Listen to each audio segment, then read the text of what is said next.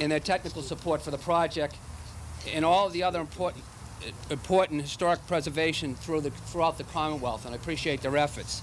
In closing, I would certainly like to thank you all again for coming. I believe you will agree tonight, after you view and walk through, and Mark alluded to the wonderful building behind us, that the Commander's Mansion is the town's newest crown jewel that will be treasured and enjoyed by all the members of the communities for years to come. Thank you again.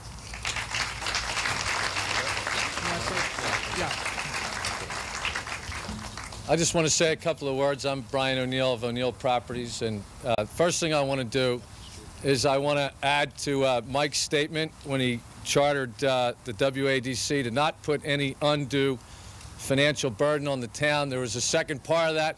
Make sure you put all the undue financial burden on O'Neill, which they did an excellent job of. The second thing I want to say is that in our office there's a person that can get anything done. So I want to thank Tara for the weather, because she ordered it up today, and we got great weather. Let's give her a round of applause, because there's nothing Tara can't do. On a further serious note, I'd like to thank my staff who have worked hard, and as of today, we're about 80% leased here. We committed to bring you a world headquarters, and we're pleased to tell you that Arthur D. Little has officially signed their lease. It is encased in stone. We've acquired their site, and they will be moving thousands of people over here, which is a great thing. Lastly, I want to thank all the people of Watertown, from the folks that came down from their home the night that we were awarded the project, to give John a hard time. I really appreciate that. To the WADC and the council for having the faith in us to award us the project. We have enjoyed every minute of it, and we're honored to turn the mansion over to you today, and we hope you use it in good health. Thank you very much.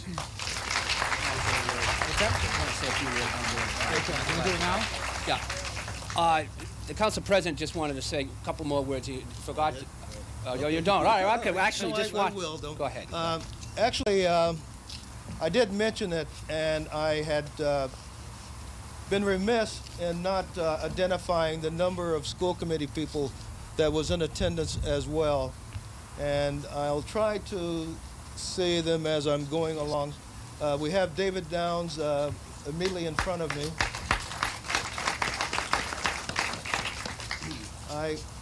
Eileen Balzer, I don't know if she had to leave. She had to rush her husband out to the airport, but she was here earlier. And who else did I see from? Steve Messina is here also from the school committee. So I wanted to at least acknowledge the presence of those people.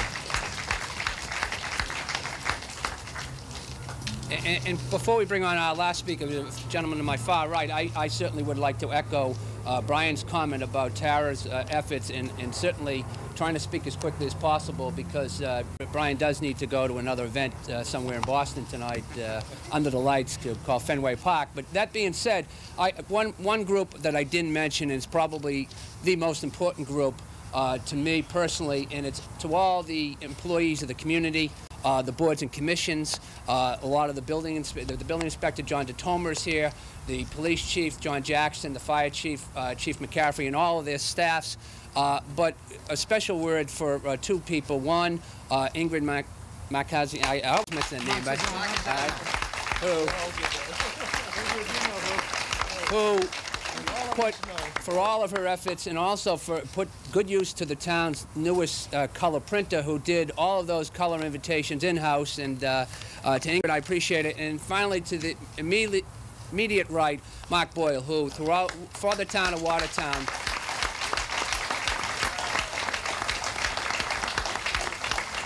without his day-to-day presence, this wouldn't have happened as far as getting it done and getting it done in an effective manner. I know that John is going to want to say some words about everyone's efforts, but Mark Boyle truly is a servant for the community. He makes Watertown, for the citizens and the quality of life for all of our citizens, a wonderful place for all the residents. The businesses, the chamber members are here. We've got our executive director, Clint Knight, here, as well as several members, prominent members of the chamber, including Ron Dean, the president of Watertown Savings Bank. So on behalf of the town of Watertown, I do want to thank Mark Boyle and close on that. So thank you very much.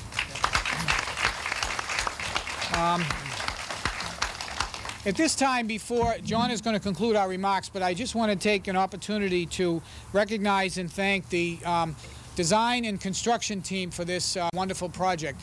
McGinley Hart Associates was the architectural firm. Paul McGinley is here. Wendell Kelso is here, and Coralie Brink. And they were the finest architectural firm that I've worked with. David J. from Weimar Associates is a landscape architect. So it was a wonderful design team to work with. Now, that's all fine, but it does take somebody to actually build it. And I want to specifically recognize Webster Construction. Again, they were one of the finest construction firms that I've ever worked with, and I've worked with many, as you know. But Mario Crusoe is here, the president. And the two gentlemen that were here on a daily basis, this weekend actually till 11 and 12 o'clock at night, spit shining it, making sure it was all set for this evening's festivities, Ken Lynch and Rick Hart.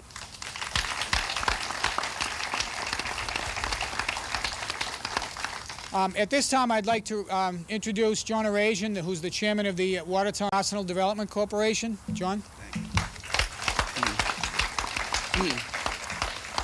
I won't be long, and I didn't prepare, but I just want to say that, this is the end of a long road for us, and this is a great day for Watertown. This building has a lot of history that's happened here, and hopefully in the next 100 or 200 years, a lot of Watertown children will get married here, a lot of good times will be had here. This is a beautiful addition, and this will make life better in Watertown. And, I just want to thank my committee. Mark already mentioned who they are. And I want to thank Mike Driscoll and the town council for working with us over the last 10 years. But I want to say especially that this all wouldn't have happened if it wasn't for Mark Boyle. Mark Boyle has worked this project for 10 years. And we worked hand in hand, and you can't imagine, this is his baby here, and he's done a wonderful job, and he's been here daily.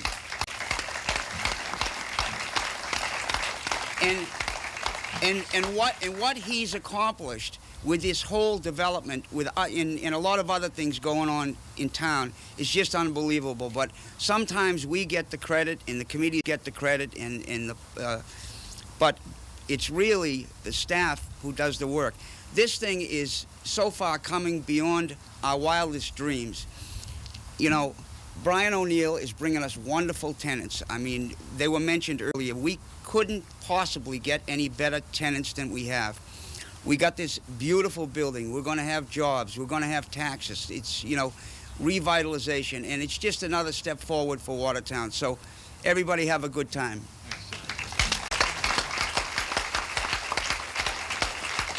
Okay, I think that concludes the remarks, and I'd like to ask the gentleman here to cut the ribbon. Okay.